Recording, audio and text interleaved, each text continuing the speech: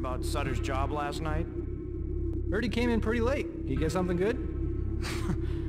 Don't he wish? He's up in this lady's bedroom, all quiet like, when he hears feet outside. He got caught? Nothing so tame. He can scarp out the way he came quick enough, but he don't want to go till he's got something. So he sweeps everything on the dresser, jewelry, candlesticks, whatnot, into his sack, gets halfway down the stairs, when the sack starts leaping about. What?